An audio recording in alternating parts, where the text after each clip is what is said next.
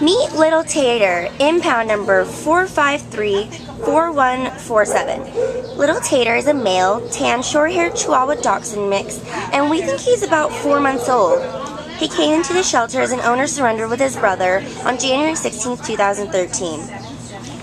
We don't know why he got dropped off at the shelter because he's a very, very adorable little dachshund mix, as you can see, and he's still a puppy and has that little puppy energy. He's very curious, and right now he's very calm, probably because he's sitting on our volunteer's lap, but he's very eager to please, and we think he'd be a great pet for anyone in any living situation. If you'd like to meet little Tater and give him the great home that he deserves, please come down to Danny Animal Shelter today.